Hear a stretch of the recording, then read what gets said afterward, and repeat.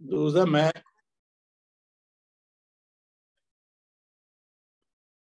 रात यही सब्जेक्ट पढ़ रहा, तो ये मेरे किताब छापी है, गायनेकोलॉजी ऑब्स्टेट्रिक्स प्रेपरेटरी मैनुअल, ये आपने देखा? आया नजर? सर है हमारे पास जी जी, सर, हमारे लिया पास है है। हमने सर, है हमारे पास। तो मैं तो फिर इधर से ही पढ़ के आया हूँ, फिर तो आपको सारा आता है पहले। How do you like this booklet? Sir very simplified, very good book. Sir इसको बहुत बहुत अच्छी है, सिंप्लीफाइड करके बहुत अच्छा करके लिखा हुआ है सर। बहुत वो अच्छी है सर। फोकस है जो इम्तिहान में सवाल लाइकली पूछे जाएगी, इस तरह से मैंने लिखा था। खैर, तो आज टॉपिक जो है post date pregnancy.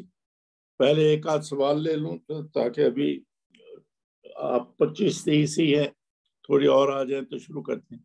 Any questions? Not necessarily about post date, anything.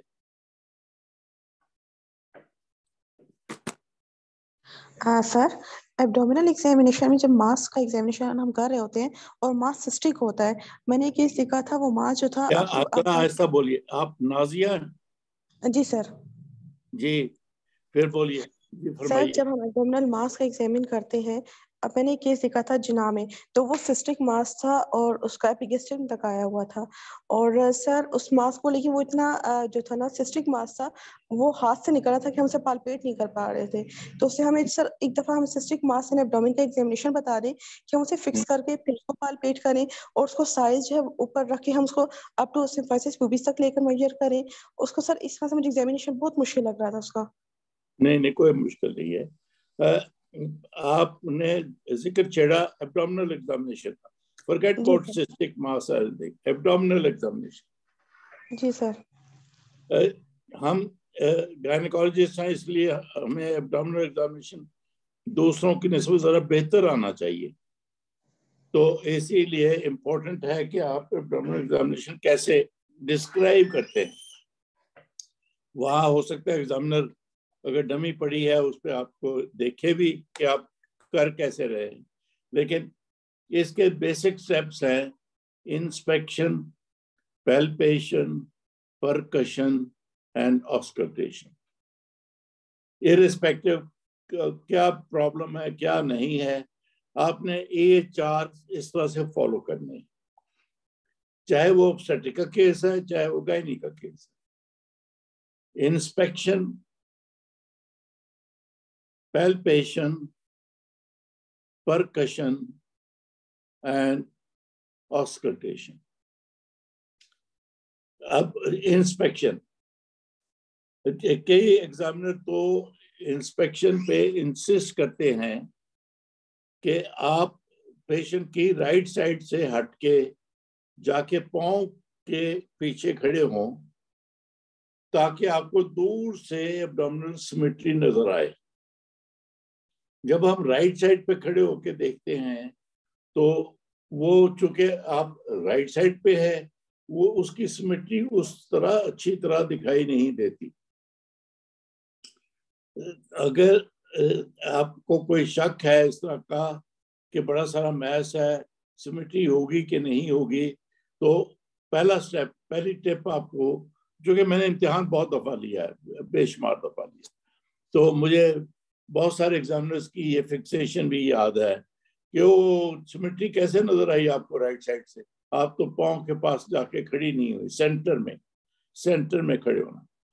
तो अगर आपको बड़ा सारा मैस है या जिसमें एब्डोमिनल सिमेट्री अफेक्टेड हो सकती है, तो आई सजेस्ट, आपको तो नहीं पता एग्जामिनर को क्या पसंद है क्या नहीं पसंद, कि आप कहिए कि madam because I would like to C symmetry of the abdomen, तो आप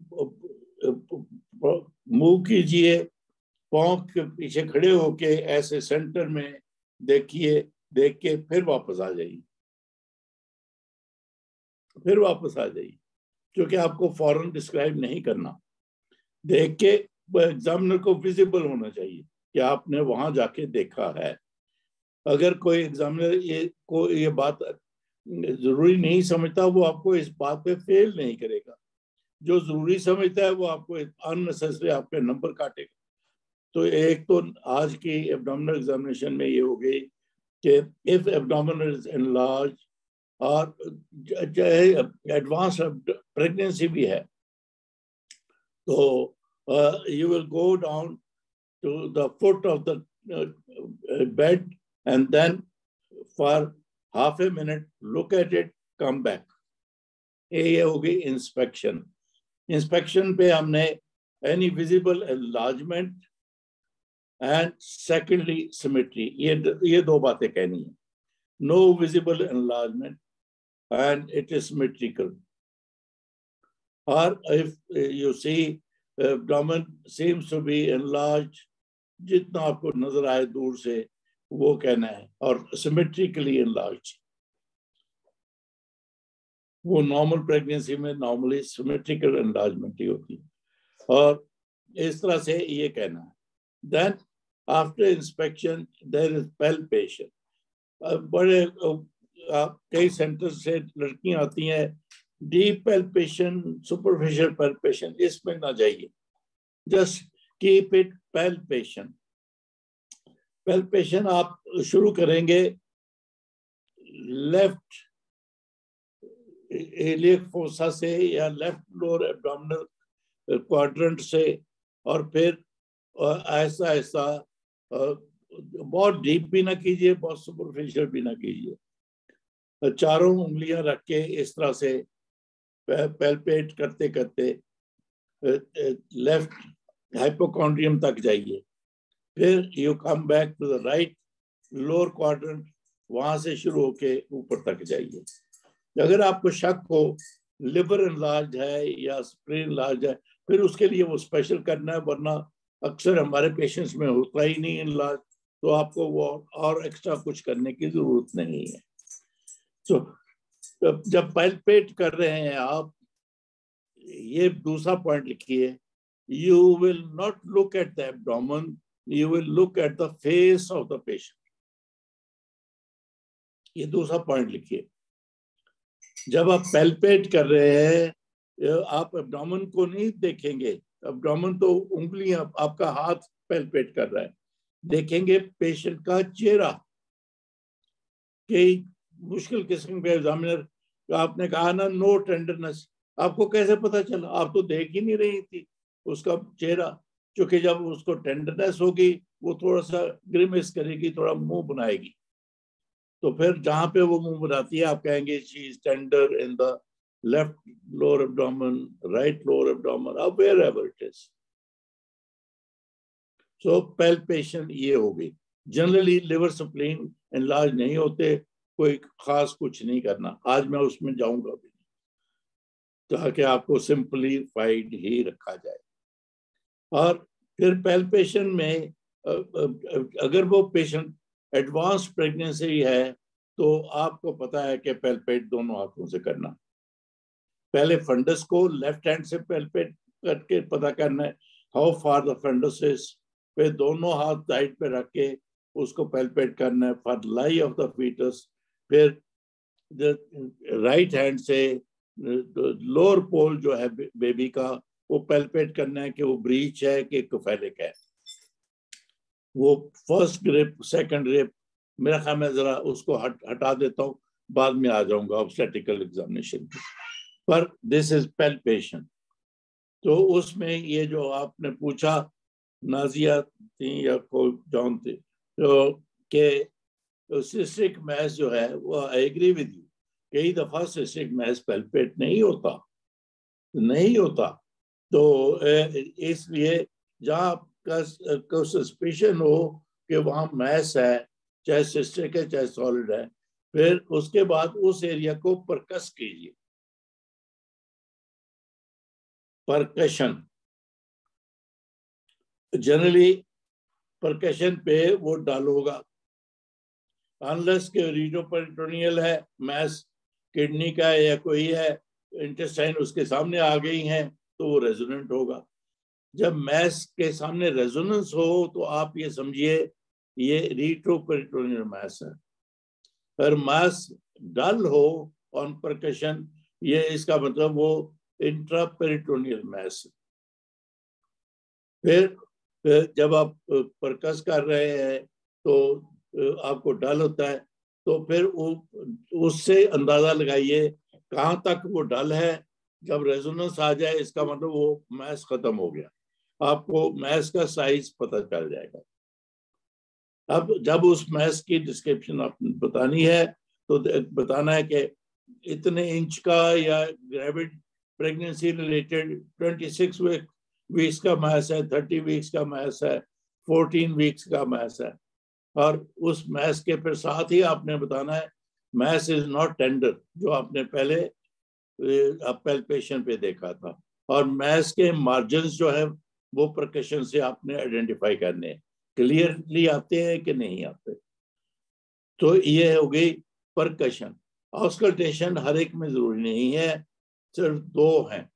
एक ऑब्स्टेटिकल केस में आपने ऑस्कल्टेट करना है फीटल हार्ट के लिए, और दूसरा अगर एब्डोमिनल एओर्टा का एनोरिज्म है फिर आपने ऑस्कल्टेट करना है स्टेथोस्कोप के साथ। और जाहिर है कि इम्तिहान में आपको एब्डोमिनल एओर्टा का एनोरिज्म तो नहीं आएगा ना, तो इसलिए ऑस्कल्टेशन हमारी ऑब्स्टेटिकल पेशेंट में ही है और गायनी पेशेंट में नहीं है।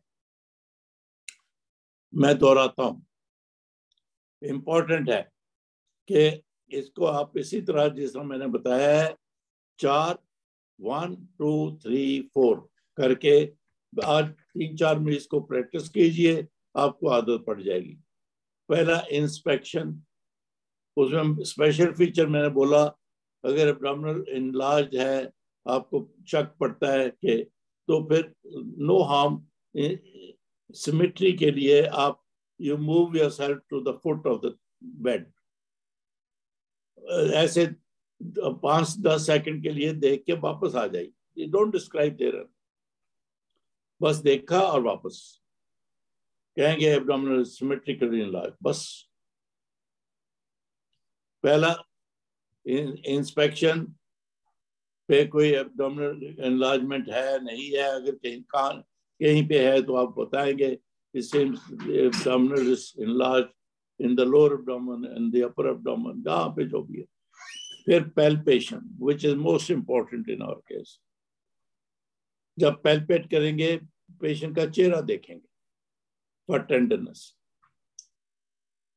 और वो पैल्पेशन लेफ्ट लोअर क्वाड्रेंट से शुरू होकर फिर इस तरह अब हाइपोगैस्ट्रियम तक पहुंचिए, तो फिर राइट लोअर क्वाड्रेंट से लिवर तक पहुंचिए।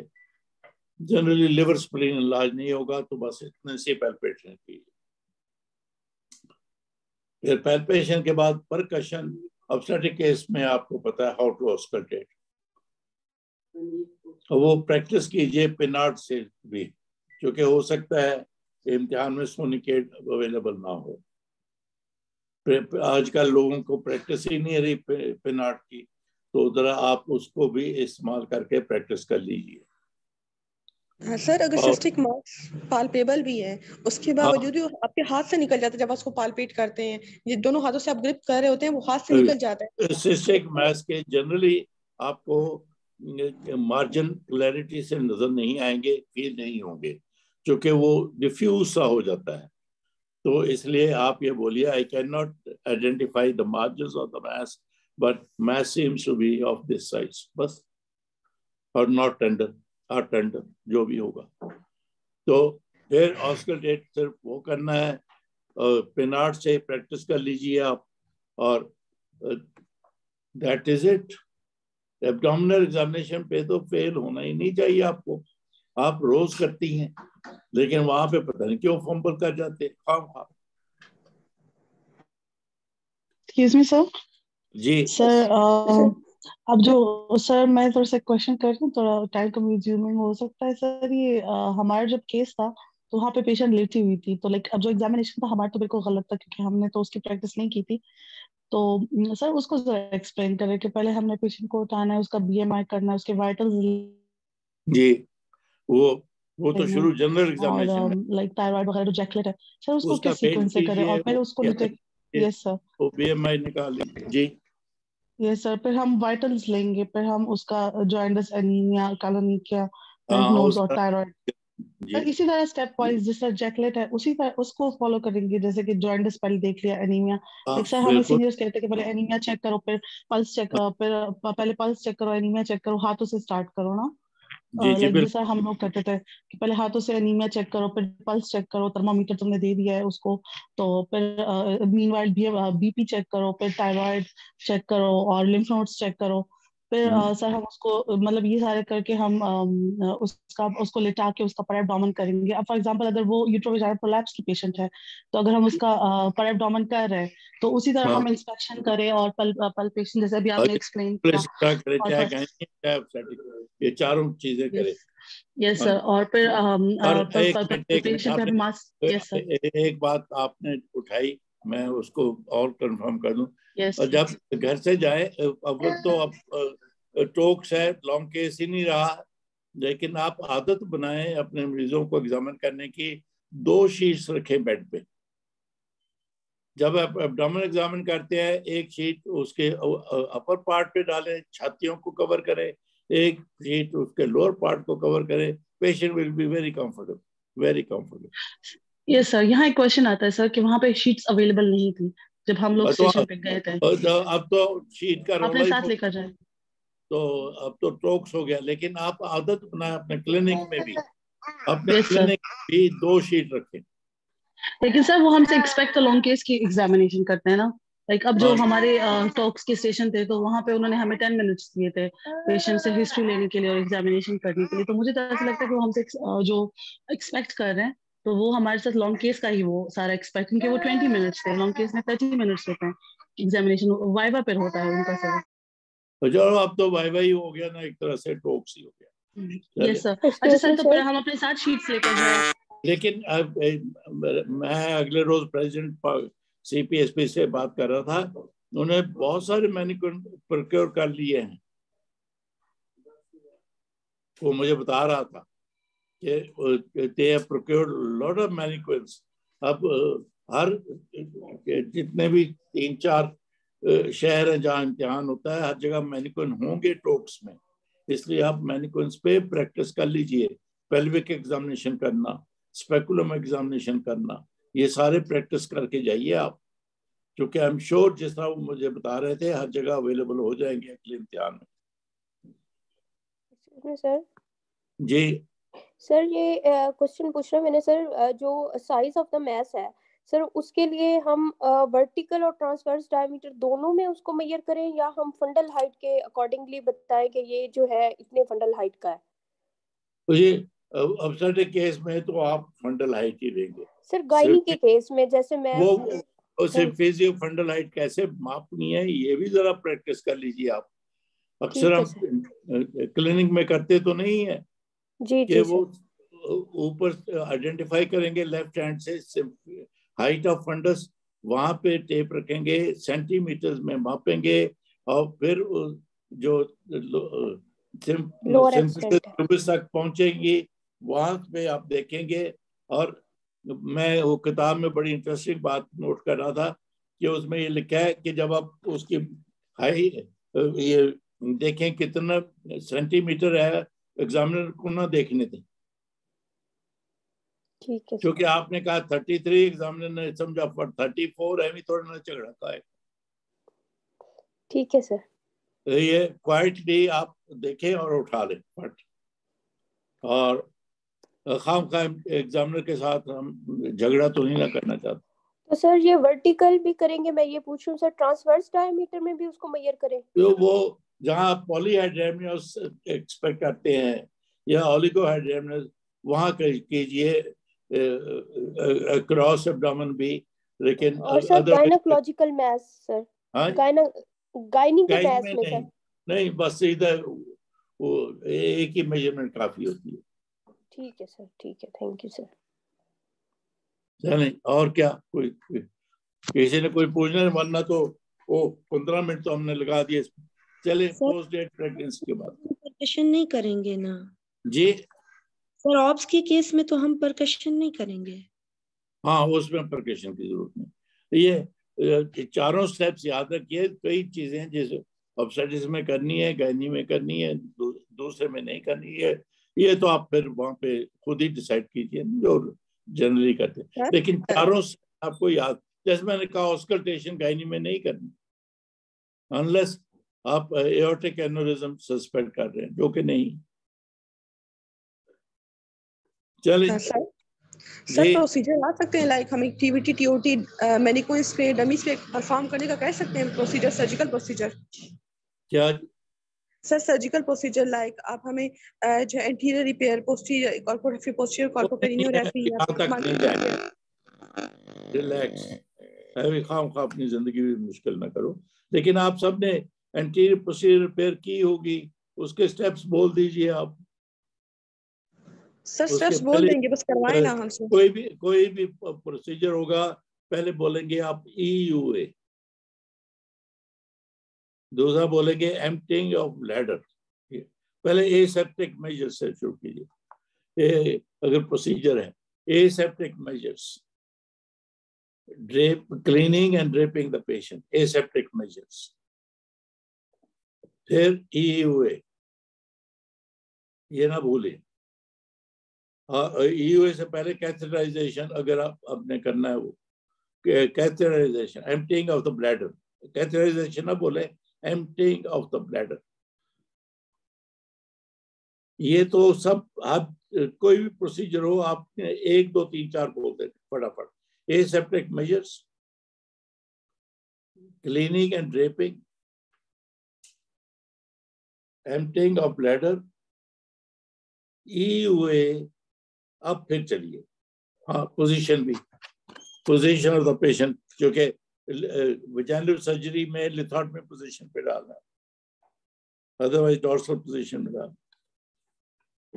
क्या ये क्लिनिकल मेथड का एक सेशन ना कर लें हम अगली दफा? मस्त कर लें, एग्जामिनेशन मस्त कर लें। फिर चलो अगली दफा ये कर लेते हैं। सारे आप फिर सवाल लेके आइए बहुत सारे। ठीक है सर। क्योंकि मुझे मजा नहीं आता मैं बोलता जाऊं, आप उसमें शामिल हो। सर सॉलिड मास आराम से हो जाता है, सिस्टिक मास जो है ना वो उसकी जो है ना अपर पहले उसको फिक्स करना पड़ता है, फिर हम तो पीछे कह एक हाथ दीजिए, बोल दीजिए, नो हार्म के on palpation I can not feel the mess. फिर जनरली वो मैस आपको पता चल जाएगा जब परकस करेंगे आप, क्योंकि मास होता है डल,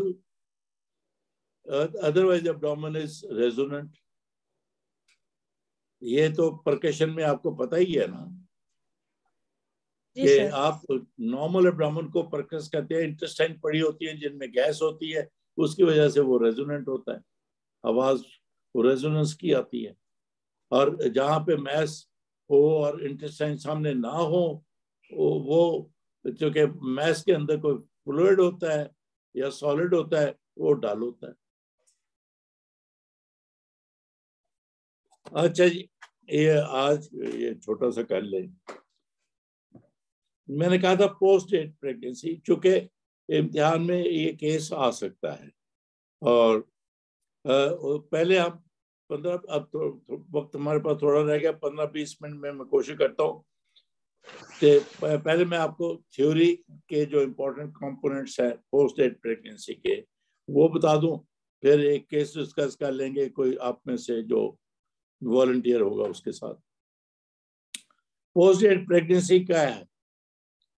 जब प्रेगनेंसी 41 वीक से बियॉन्ड चली जाती है 42nd वीक में, उसको पोस्ट डेट प्रेगनेंसी कहते हैं।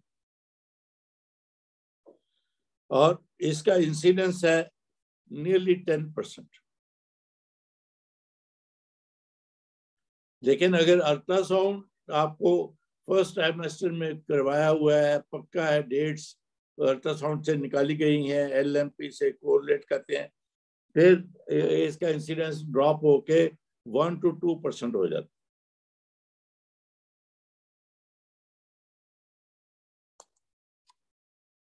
फिर नेक्स्ट, ये पोस्ट डेट प्रेगनेंसी होती का एक ज्यादातर ये होती है जहां मेंसेस इरेगुलर हो या साइकिल लंबा हो, जैसे पीसीओ में या कुछ और उनमें। और एक दफा पहली प्रेगनेंसी में पोस्ट डेट हुई है तो उसकी रिपीट होने के चांसेस नियरली 30% हो जाते हैं।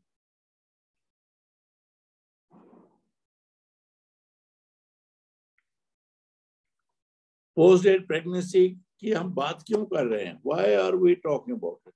Because it carries certain risks. Risk to the baby,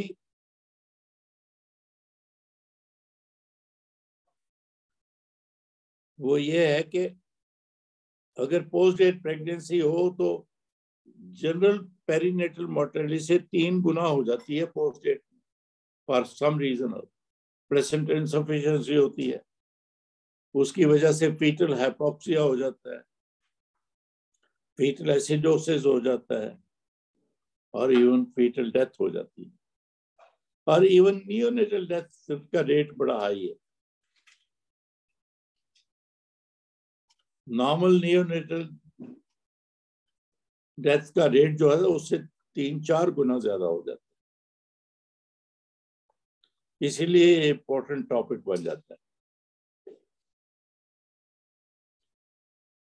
इसके मदर को भी रिस्क है।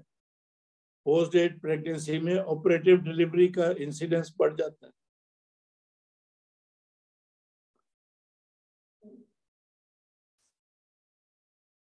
और more likely to have psychological trauma, क्योंकि because of complications.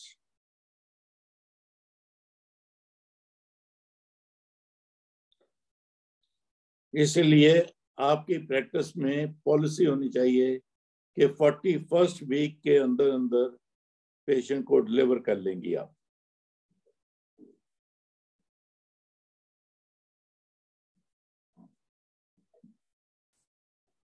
कोई भी any patient with any obstetrical complication should not go into 42nd week. वो तो उससे पहले डिलीवर कर लेंगे। लेकिन अगर अनकॉम्प्लिकेटेड है,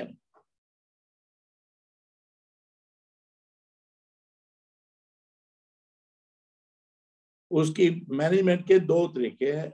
या पहला तो अनकॉम्प्लिकेटेड है, चूंकि उसको सिर्फ मॉनिटर करते जाओ and wait for spontaneous onset of labor. Monitor कैसे करेंगे? इंक्रीज एंटीनेटल केयर, और जब भी आएगी सीटीजी करेंगे, अल्ट्रासाउंड करवाएंगे twice a week, biophysical profile करवाएंगे,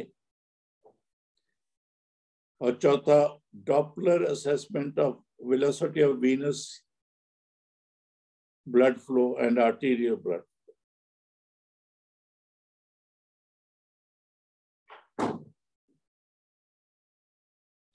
ये तो हो गया मुख्तसरन पोस्ट डेट आई।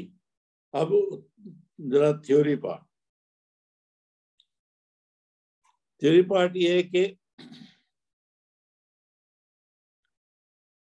अगर पेशेंट आती है, अब हम बात करेंगे अनश्योर ऑफ डेट्स। यही पेशेंट्स हैं जिनमें पोस्ट डेट का ज्यादा चांस होता है। पेशेंट इज अनश्योर, याद नहीं है एलएमपी। अगर फर्स्ट ट्राइमेस्टर में आती है, उससे पहले तो एलएमपी और मेसोसाइकिल आप किसी तरह कंफर्म करेंगे। जैसे होता है, हम कोरिलेट करते हैं ईद, बकरीद, सोशल इवेंट्स के साथ। नंबर 2, फिर मेसोसाइकिल की ड्यूरेशन पूछेंगे, रेगुलरिटी पूछेंगे।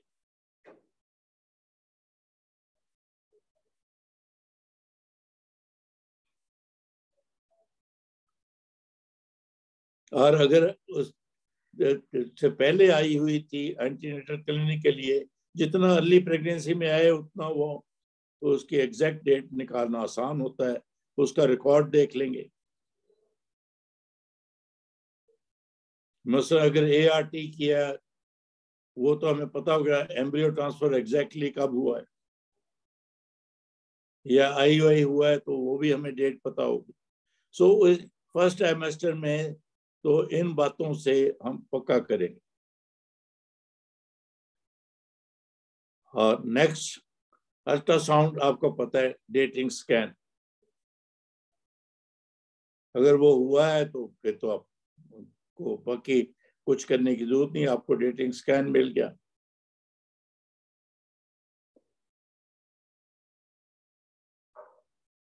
अगर वो सेकंड ट्राइमेस्टर में आई है तो ये सारी बातें फर्स्ट की करके साथ हम पूछेंगे क्विकनी कब हुई थी,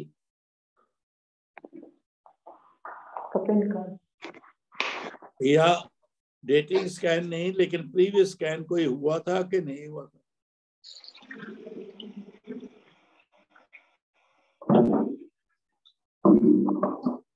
और उसको कोलेट करेंगे हाइट ऑफ फंडस से।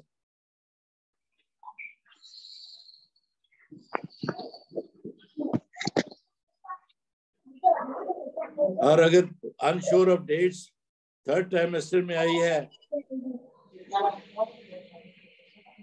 मोस्ट इम्पोर्टेंट तो फीटल बायोमेट्री होगी।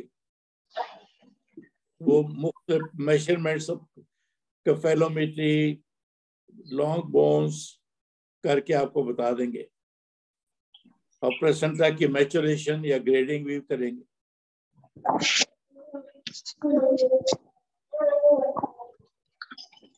Clinically, amount of liquor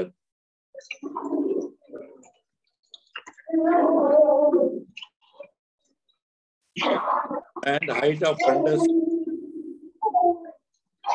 लेकिन इस स्टेज पे मोस्ट इम्पोर्टेंट एनी ऑब्स्टेट्रिकल और मेडिकल कॉम्प्लिकेशन ऑफ प्रेगनेंसी, उसको रूल आउट करेंगे।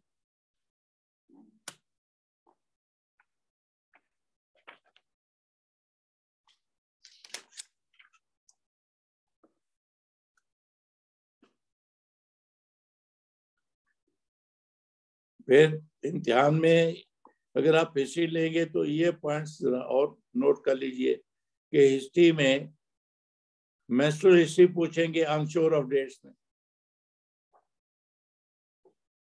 वो जैसे मैंने अभी भी कहा मेंस्ट्रुअल साइकिल, LMP वगैरह वगैरह। पास्ट ऑब्स्टेटिकल हिस्ट्री भी इंपॉर्टेंट हो जाती है।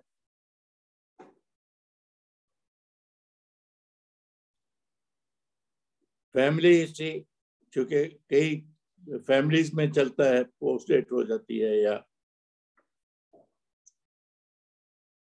एग्जामिनेशन में, जनरल एग्जामिनेशन में BMI देखेंगे, ऑब्स्टेटिक एग्जामिनेशन में हाइट ऑफ फंडस वगैरह वगैरह, अमाउंट ऑफ लाइकर। और अगर नियर टर्म आती है तो बिशप स्कोर भी करेंगे।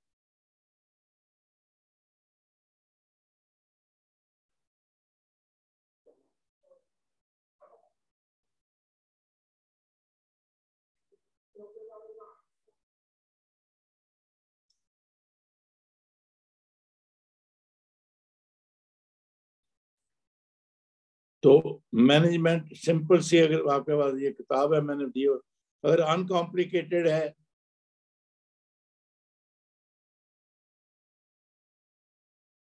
उसको क्लोज, जैसे मैंने कहा था, वॉच करेंगे, ट्वाइस ए वीक एंटीनेटल करेंगे, CTG करेंगे, सारा कुछ। अगर आपके पास कोई कॉम्प्लिकेशन है फिर 42nd वीक में जाने ही नहीं देंगे, इंडक्शन ऑफ लेबर या सिजेरियन सेक्शन करेंगे, एज सिंपल एज दैट। ये 3-4 सवाल, मैं सिर्फ सवाल बोलता हूँ, जवाब आप निकाल लीजिए। कि जब बच्चा पैदा होता है, how does he look like post mature? उसकी स्किन रिंकल्ड होती है, वर्निस केजियोसा एब्सेंट होता है, नाखून लंबे हो जाते हैं, नेल्स, और अक्सर meconium staining of the body भी होती है।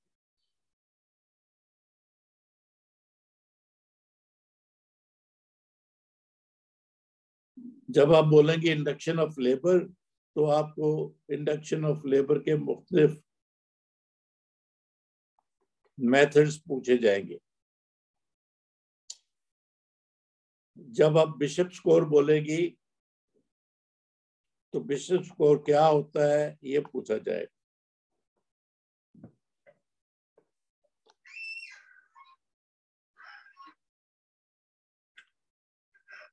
फिर अगर आपने कहा राइपनिंग ऑफ सर्विक्स करेंगे, उसके मेथड पूछे जाएंगे, मैकेनिकल, केमिकल वगैरह वगैरह। एक मेरा फेवरेट टॉपिक है जो आई लव टॉकिंग अबाउट पूरा घंटा, क्लिनिकल पेल्विक असेसमेंट। उसमें क्या क्या देखा जाता है, कैसे की जाती है। ये अगर इस तरह का टॉक स्टेशन हुआ तो आपसे ये पॉसिबल 3-4 बातें पूछी जा सकती।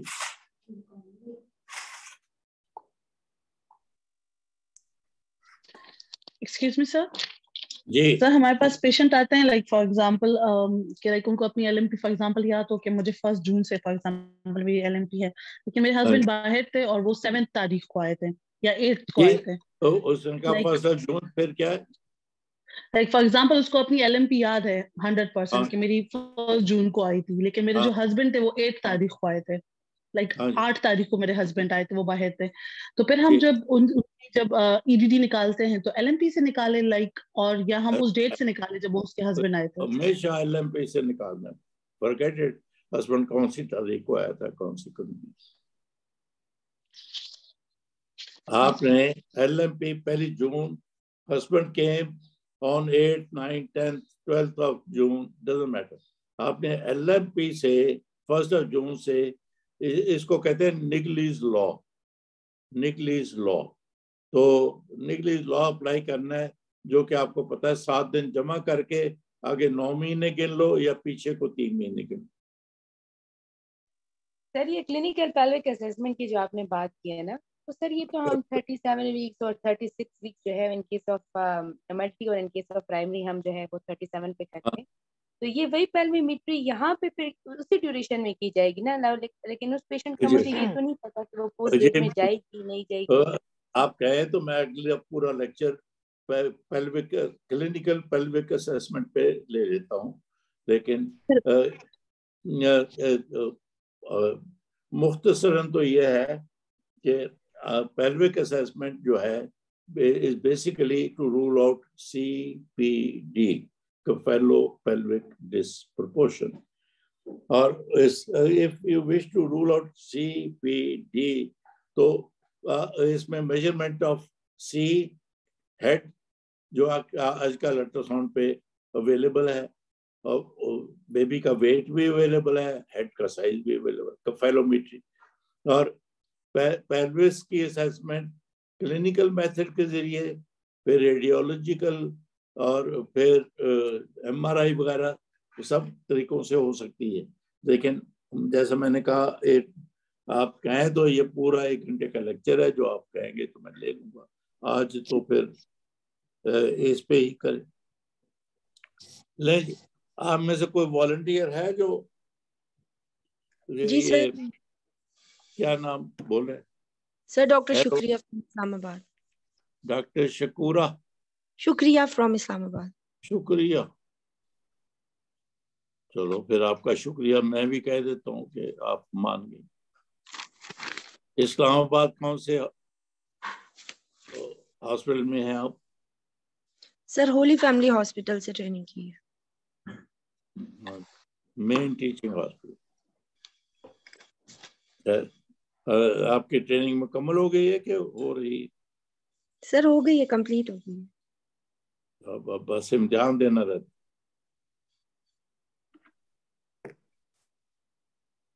ये दे चुकी हैं? सर रिटर्न दे चुकी हूँ। ओए क्या करती हो तुम। चलो कोई बात नहीं, अगली दफा हो जाएगी। ले जी, मेरा सवाल तो बड़ा सिंपल सा है।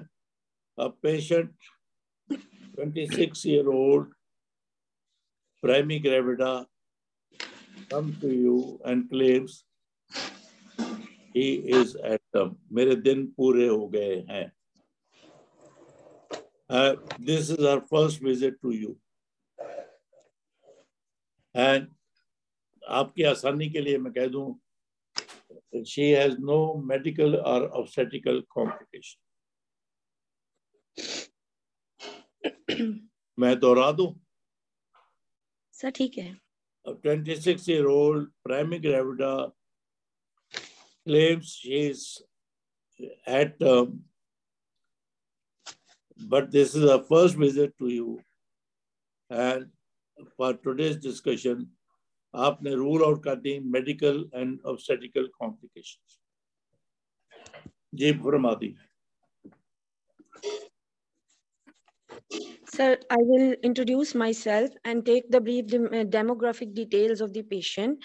I will ask about the marital status of the patient as she is primary gravida. Then I will ask her about her last menstrual period, and if she does not remember the date, I will relate it to some social event, and I will. देखो ना, आप अब अपना time जाया करोगे कम से कम 2 minute ये confirm करने के लिए कि उसको एलएमपी पक्का याद है कि नहीं, है ना. आप उधर ही जा रही थी ना कि मैं उसकी डेट्स पक्के पूछूंगी, फिर वो सोशल इवेंट पूछूंगी, फिर ये पूछूंगी, फिर वो पूछूंगी. ऐसा अपना टाइम ना जाया करें. आप ये कह सकती थी कि I'll introduce myself and then inquire whether she remembers her dates for sure and her menstrual cycle was regular. बस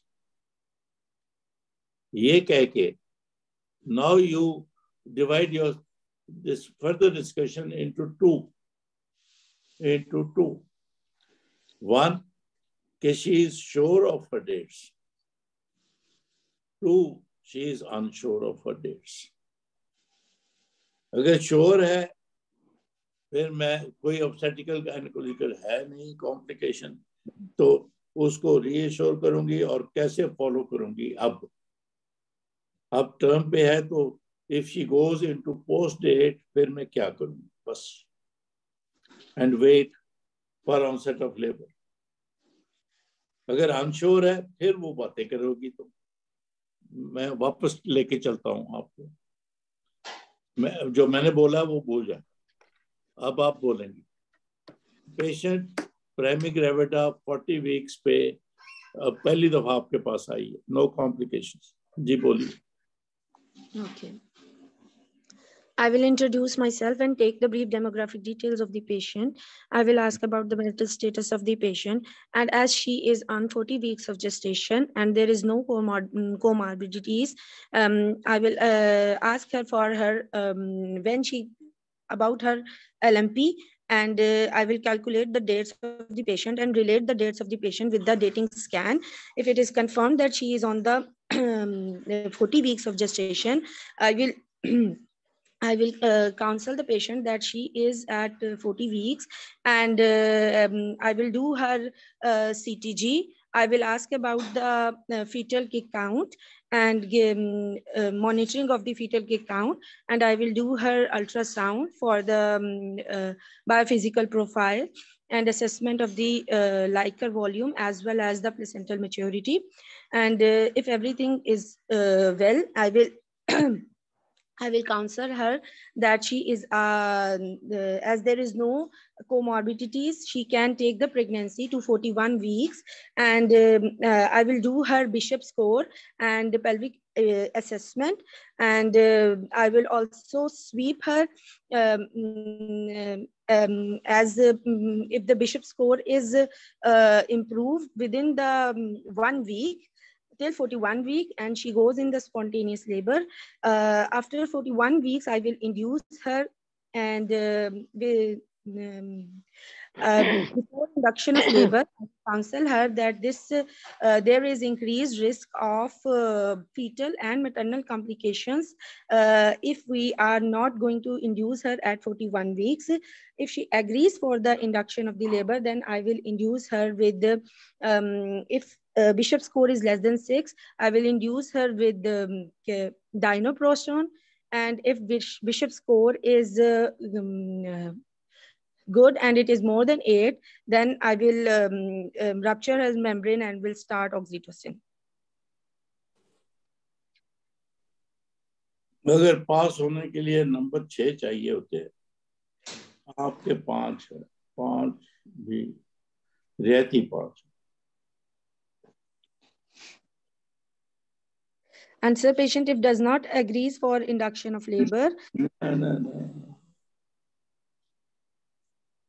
आप पहला स्टेप ही आपका थोड़ा सा हट के था, तो इसीलिए आप उसी तरफ चलेंगे. बाबा, मैंने आपको पहले बोला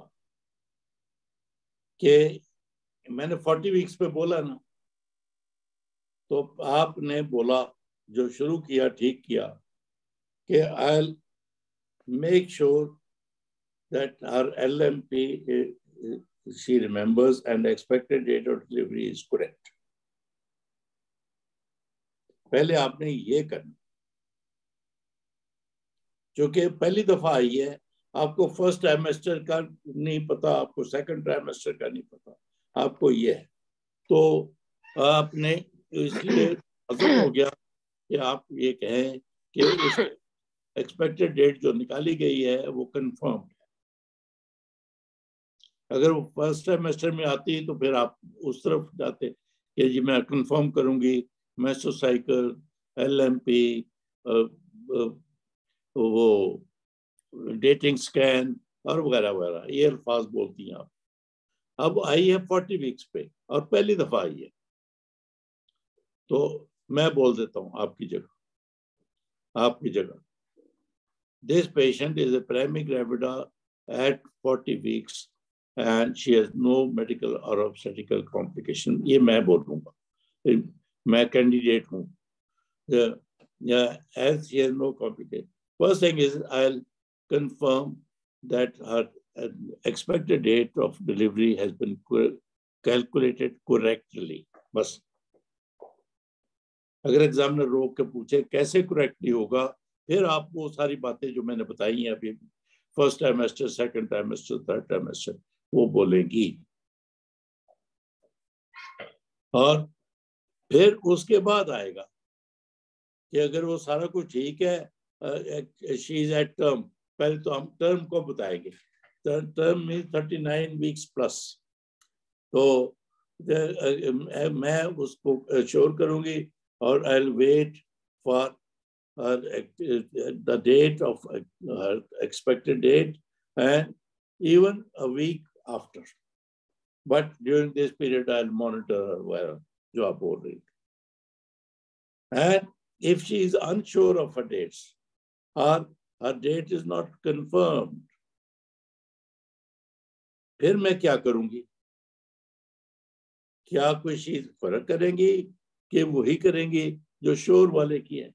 जाहिर है कि आप फर्क करेंगी. फिर आपका यहाँ बायोफिजिकल प्रोफाइल या साइज ऑफ द बेबी या अटेम्प्ट टू फाइंड कि उसको डिलीवरी कब करनी चाहिए, कब नहीं करनी चाहिए, ये बातें आप बोलेंगे. अनश्योर वाली बोलेंगे. इस तरह से फिर आप पास होंगे. यहाँ पे जो इम्पोर्टेंट बात आ गई शुरू में ही कि पेशेंट जब पहली दफा आई है कहती है मैं 40 वीक्स पे हूँ, और आपने सारा कुछ कहा, नो कॉम्प्लिकेशन, फिर आप बोले कि जी मैं उसकी फर्स्ट ट्राइमेस्टर की, सेकंड ट्राइमेस्टर की, थर्ड ट्राइमेस्टर की हिस्ट्री लूंगी. अगर कंफर्म हो गया कि उसका एक्सपेक्टेड डेट वही है, I will wait. If she is at 39 weeks, I'll wait till past 40 weeks and then वो bishop score वगैरह की बात है. But if she is unsure of her dates, then we'll find out weight of the baby, CTG, biophysical profile, और फिर whether she should deliver vaginally or ये बात है. चल मैं आपको फिर देता हूँ. हमारे पास 10 मिनट है. आप डॉक्टर शुक्रिया बोलिए फिर. तो यही है. भूल जाए मैंने क्या कहा. तो आप primary gravida come to you first time and claims she is at term and there is no complication. बोलिए. Sir, I will introduce myself and take the demographic details of the patient, and Good. then I will ask her about the last menstrual period and confirms the dates of the pregnancy. Either they are calculated perfectly and she is at 40 weeks of gestation or not. If she is at 40 weeks of gestation, 30? Yes. 40? 30 कह रही हैं, 40 कह रही हैं? 40, sir, 40. 40. If she is at 40 weeks of gestation, I will advise her the monitoring of the baby as well as the mother, and if all the there is no complication, medical or obstetric, then I will do her pelvic assessment and advise her to wait for 1 week. If the dates are not calculated perfectly, then I will ask her about her last menstrual period, regularity of the periods, and अब ठीक हो गई.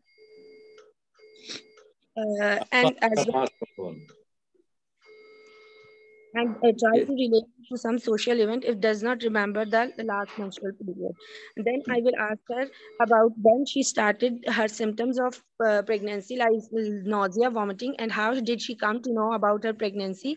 How she कर दीजिए ना, वो time बचाइए.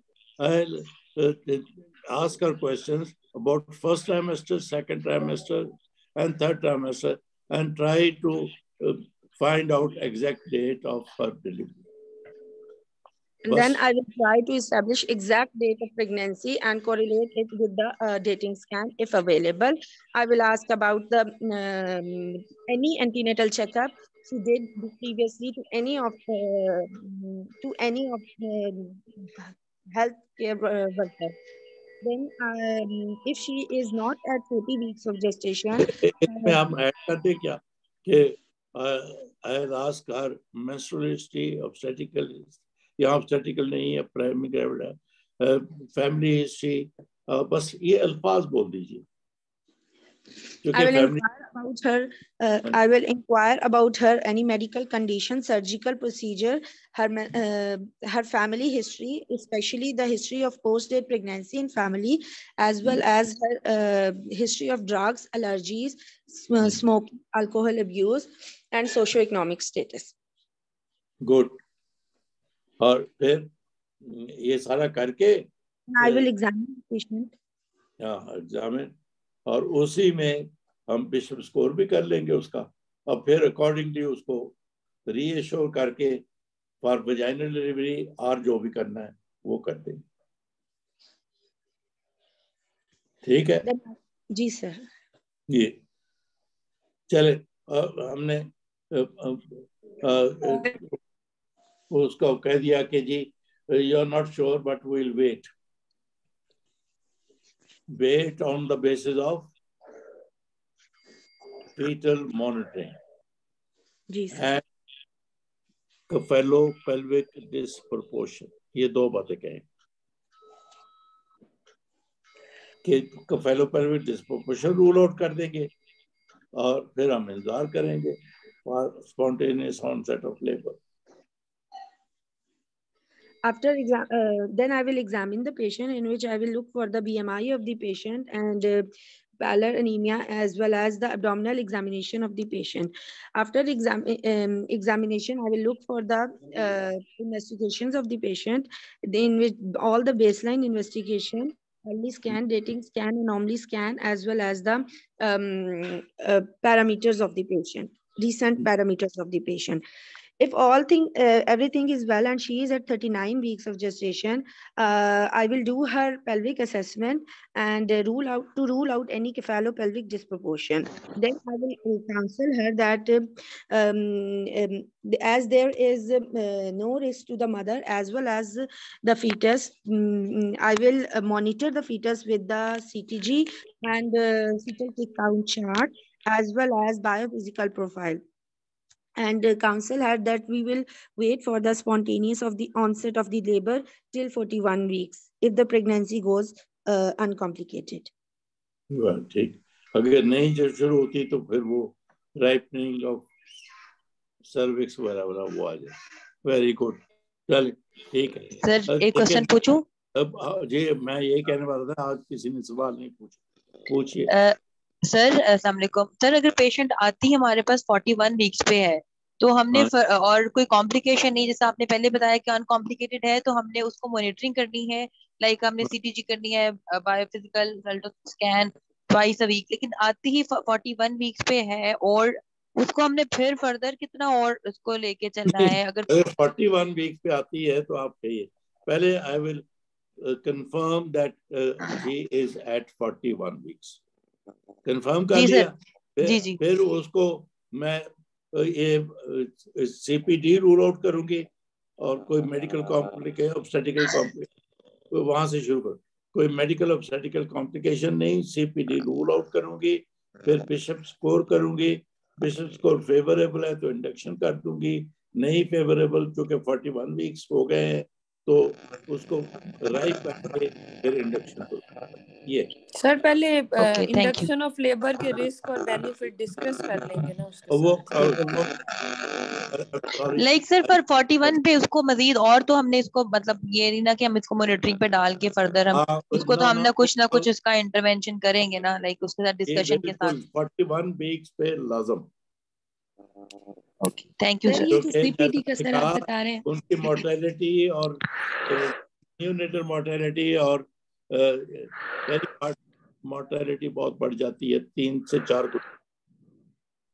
Sir ये मेम्ब्रेन स्वीपिंग जो है 41 वीक्स आपने डिलीवर करना जी. सर मेम्ब्रेन स्वीपिंग एलिमेंट की बात आप कर रहे हैं तो आप दो बोल रहे हैं, एक बोल जी. तो सर ये जो मेम्ब्रेन स्वीप आप बोल रहे हैं, ठीक है मैं बात सर ये जो मेम्ब्रेन स्वीप करते हैं सर ये कितना फ्रीक्वेंटली हम कर सकते हैं?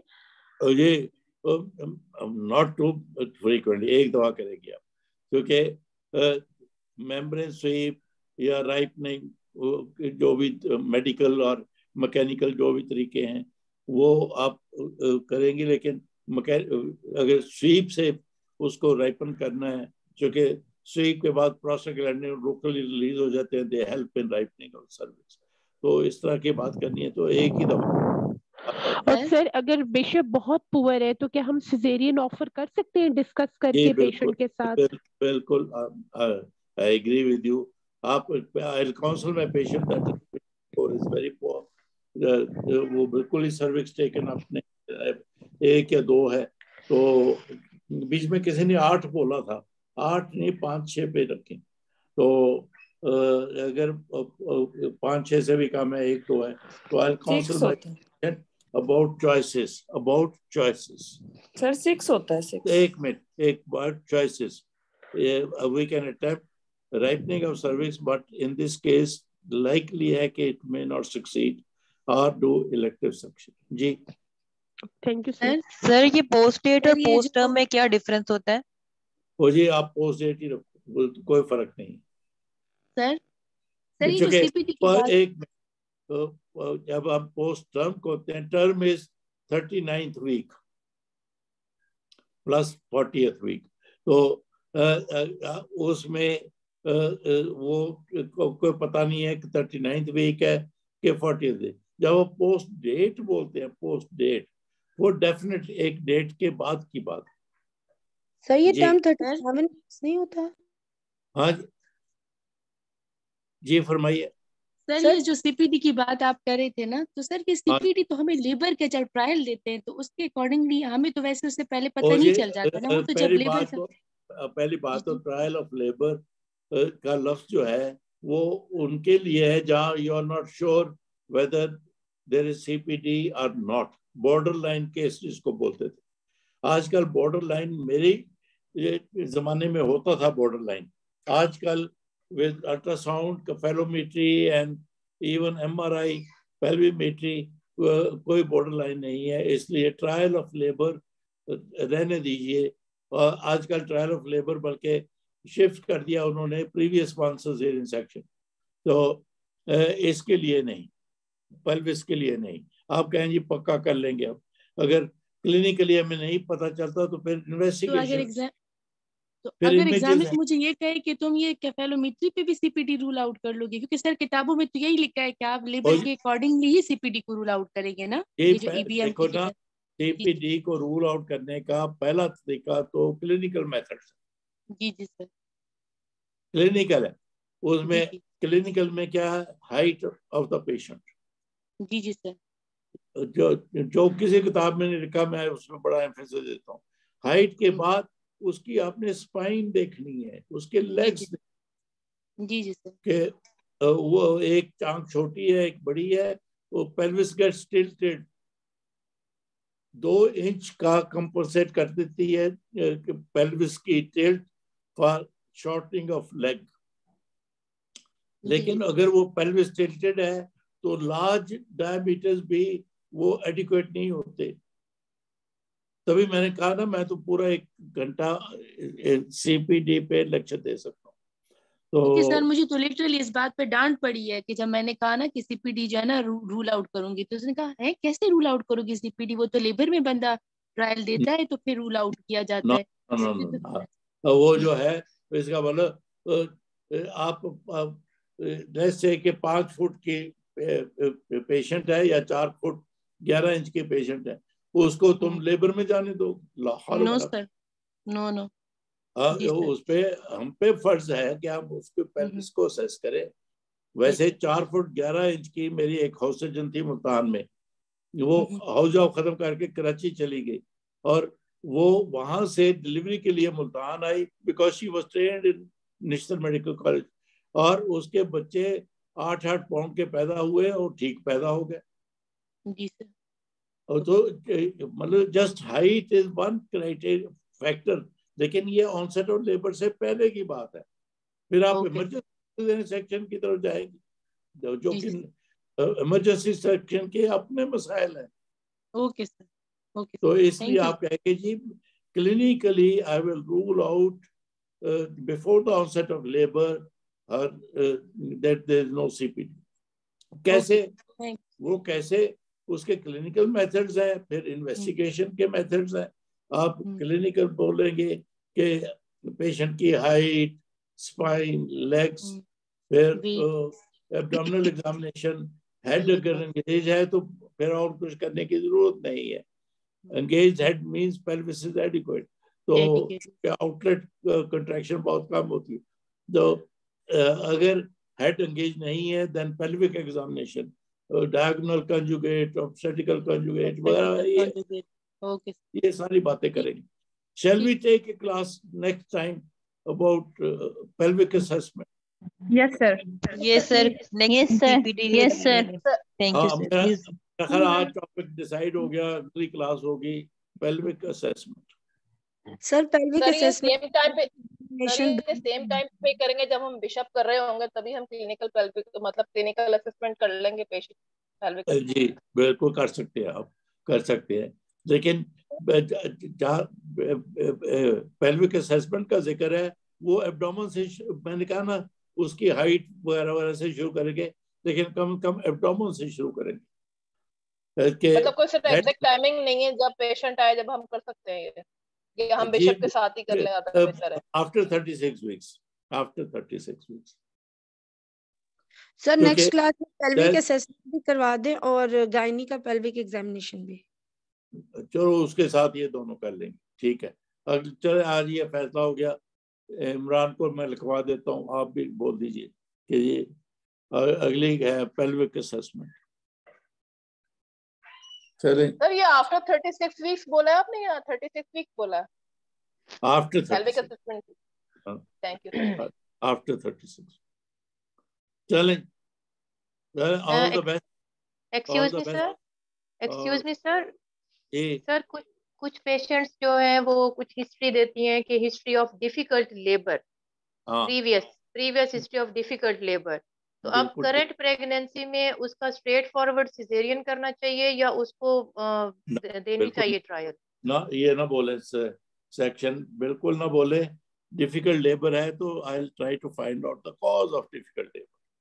तो डिफिकल्ट लेबर की कॉज हो सकती है, यूट्रस से शुरू करें, ये uterine inertia, hypotonic uterine action, abnormal uterine action, फिर सर्वाइकल फैक्टर्स, सर्विक्स फाइब्रोज है, किसी वजह से कॉटरी हुई है, कुछ है, वो डायलेट ही नहीं हो रही, ये they are all difficult, isn't it? Ji ji sir. तो फिर उसके बाद हम फीटल पे आते हैं, difficult labour because of male presentations और फीटल वेट भी sir. Difficult labor doesn't mean कि वो पहले की थी, it could be breach, it could be anything. फिर difficult labor के बाद second stage की difficulties आ जाती हैं, बहुत कुछ है, तो इसलिए not cesarean section बिल्कुल ना बोलें, बिल्कुल ना बोलें। I'll try to find out the cause of difficult labor and then decide the route of delivery. Thank you sir. चले, थैंक यू, खुदा हाफिज। Thank you sir. Thank you sir, thank you.